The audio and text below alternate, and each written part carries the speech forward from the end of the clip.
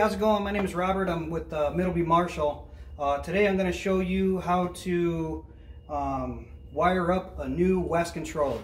Now, as you know, the Honeywell controller that we've had in our classic line ovens has been in there for well over 20 years. Turned out that they weren't manufacturing them anymore.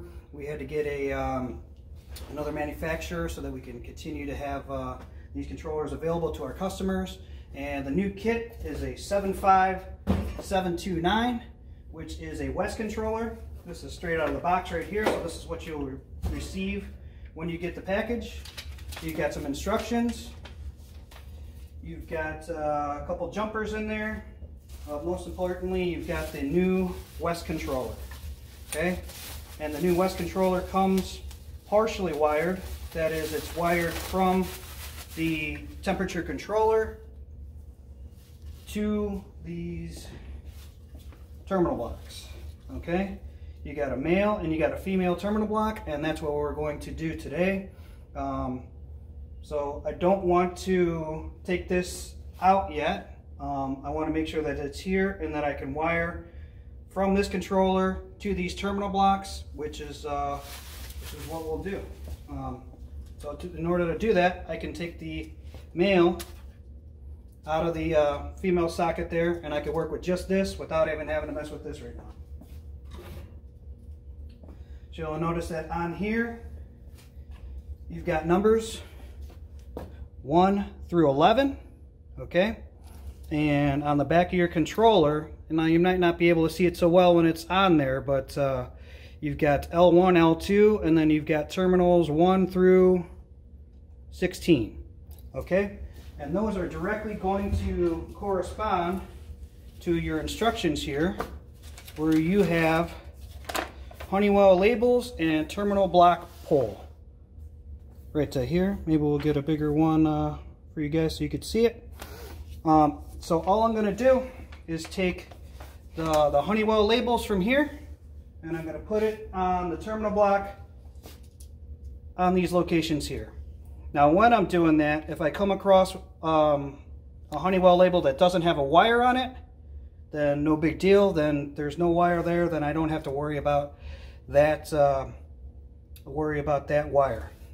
So you will have a couple terminals that will still have a loose or no wire going to it.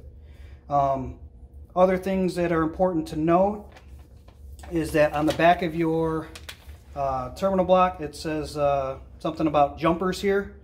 So the only jumper that you're going to discard is the one between L1 and 10. So you got a jumper that goes to L1 to 10, you throw that one out, okay? Any other jumpers that go from anywhere here or looping around to each other are going to be installed on the new controller. So the one that I am most worried about, this is a PS360S, and I know that I will definitely have a jumper going from number 5 on this terminal block to number 10, and that is corresponding L1, 12 and 5 from the back of this. Okay, so simply put, I'm going to start doing some wire for wire swapping here. Okay, so all we're going to do is go from the Honeywell controller here. I'm going to wire it up with these terminals here based off of that little chart there. Now if that little chart doesn't have your wire on there, you don't see a Honeywell wire going to that terminal, then just don't include that, and don't worry about it.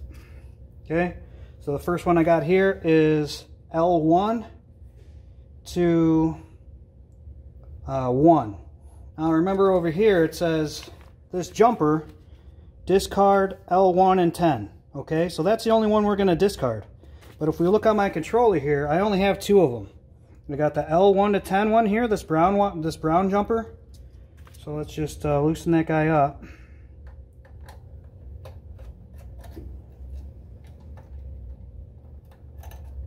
And we'll just get rid of it. Okay, But beyond that, obviously this one, which is going from 5 to 10, is going to have to be on, well, 5 to 12, I'm sorry. It's going to have to be on this terminal block here. It actually goes from 5 to 10 according to this chart here. So the first one is L1 to 1. So I'm going to do that now. It's this brown wire here. L1 to 1.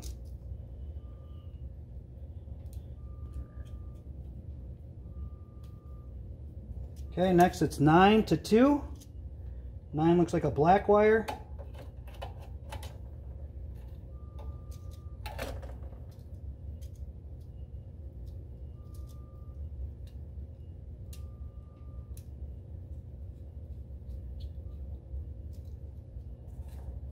Okay, L2 to 3. So we got this white wire going to L2. And I'm going to put it over to number 3.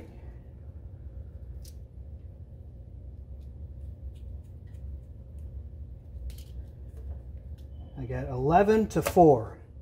11's an orange wire.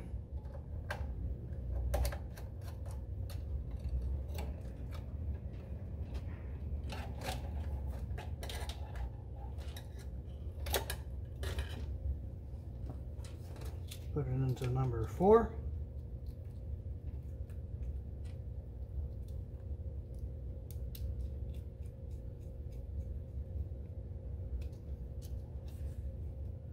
I got 12 to 5.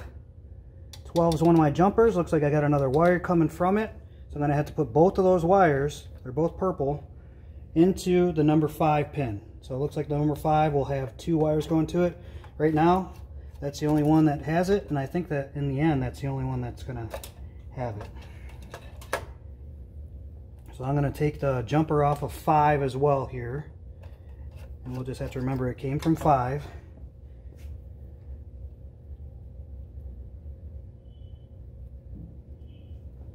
Okay, and go into number 5.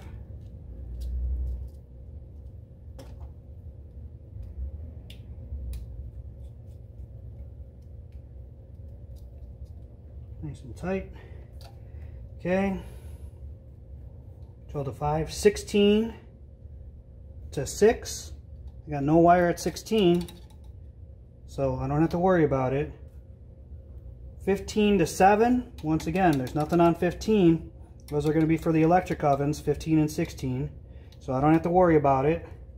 I got 8 to 8 and 7 to 9. Now, 8 to 8 is my white wires for my thermocouple. And so I'm going to do the red ones too, which are at 7. And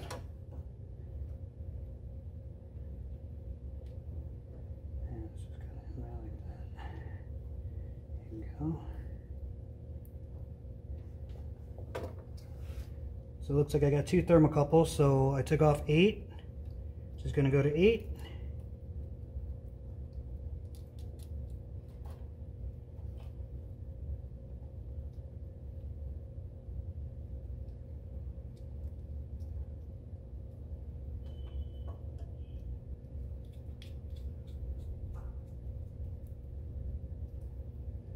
And then my red wires are 9. Which came from the 7 terminal.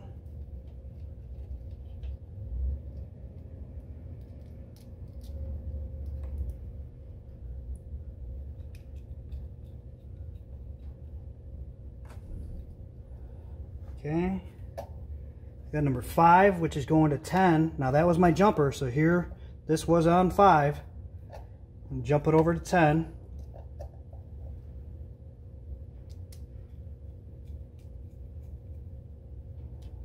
And lastly, 4 to 11.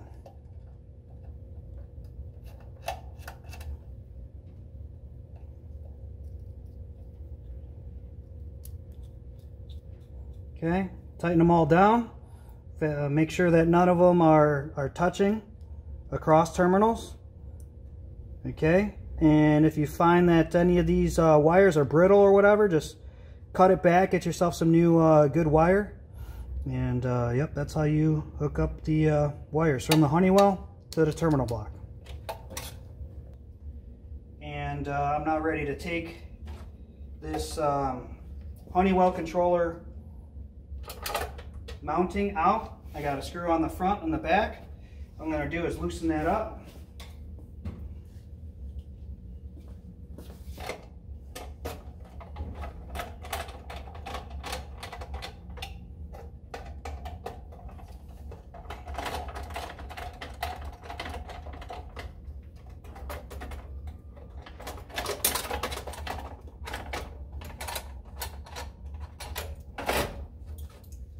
These little clips will come off, and then my old Honeywell controller will come out through the front. Wham bam.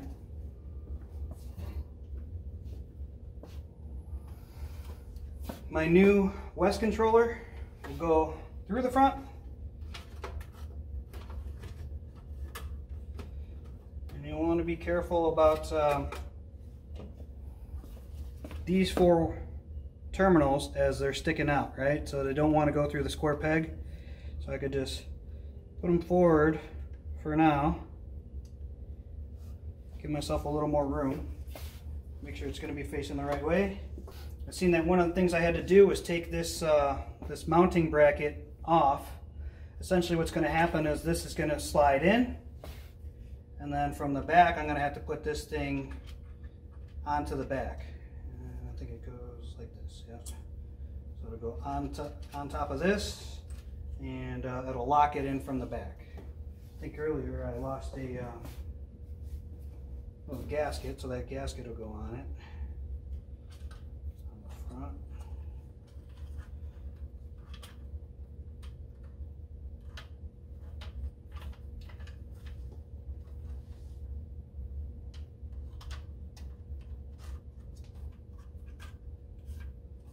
Nice and easy.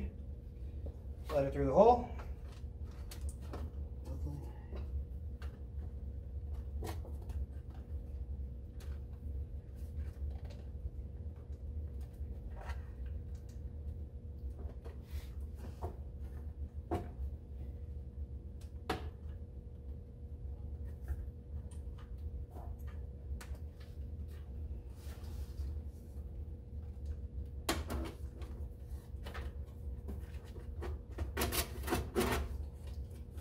Okay, it'll be flush mounted like that. On the back, put this bracket over my wires.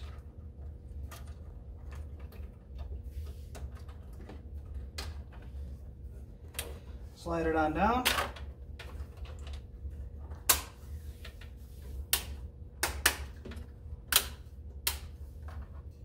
Try to go down evenly. You hear it click on all sides. Can't click anymore. Looks good. It's all nice and tight in there. Now all I'm going to do is hook back up the female into the male. Only goes one way.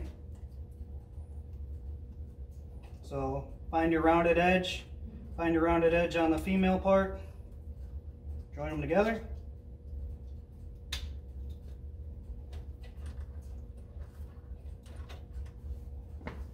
And wham bam. That's as easy as it is to install the new West controller.